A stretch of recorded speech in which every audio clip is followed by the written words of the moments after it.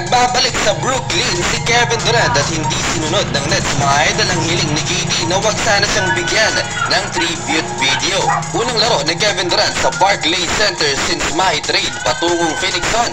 Halo-halo mga idol ang reaksyon ng mga fans, may mga nagbu at may mga nag-standing ovation din para kay KD. Habang si Ben Simmons matapos ang kanyang impressive debut after missing 2 months, injury agad with knee contusion si Ben din.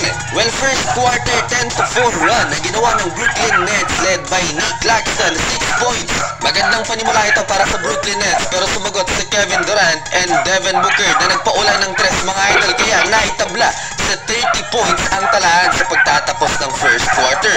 Second quarter, nakagip ni Nick Claxton ang ulo ni Josh Okogie sa paghawi niya. Low-key magangas itong si Nick Claxton mga idol, nag-stare down kay Drew Eubanks. After niyan, hindi umuubra ang pressure na ginagawa ng Brooklyn Nets kay Kevin Durant. 8-minute mark, Kevin Durant isolation laban kay Spencer Dinwiddie, mid-range assassin, easy money sniper. Sumagot ng high-arcing shot si Spencer Dinwiddie. Bosnian Beast, Yusuf Nurkic ng bulis sa ilalim. Inasahin si Mikal Bridges, Spencer Dinwiddie at etong si Royce O'Neal na nakatikim ng stare down kay Yusuf Nurkic.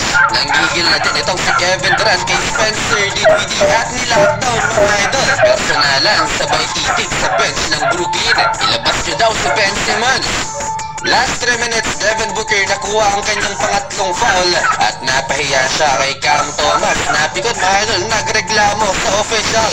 Halftime, lamang ng tatlo ang Phoenix Suns, 64-61. Sayang tong buzzer beater sana ni Mikal Bridges, hindi na ipasok.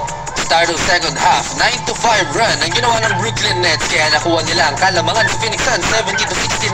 Mabilis ang counter ng Phoenix Suns led by Nurkic, Booker, and Bradley Beal. Last 4 minutes, Kevin Durant back-to-back field goals, 3-pointer, and hook shot laban kay Royce O'Neal. Double figures na ang lamang ng Phoenix Suns.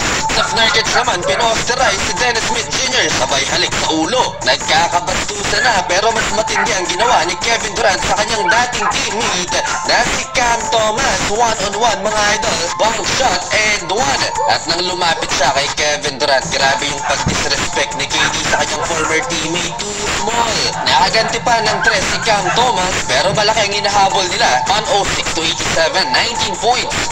Start of fourth quarter, nag-mini run ng Brooklyn Nets. Kinabahan ng Phoenix Suns sa comeback threat ng Brooklyn Nets. Down the stretch, Kevin Durant tumanana naman at pinag-iiwan ng depensa ng home team. 33 points na for Kevin Durant while shooting 62% from the field. Under 2 minutes, dagger 3-pointer na Eric Gordon, sinundan pa yan ng corner 3-pointer ni Devin Booker. Sa huli mga idol, panalo ang Phoenix Suns. Tagumpay ang misyon ni KD na talunin ang kanyang former teammates.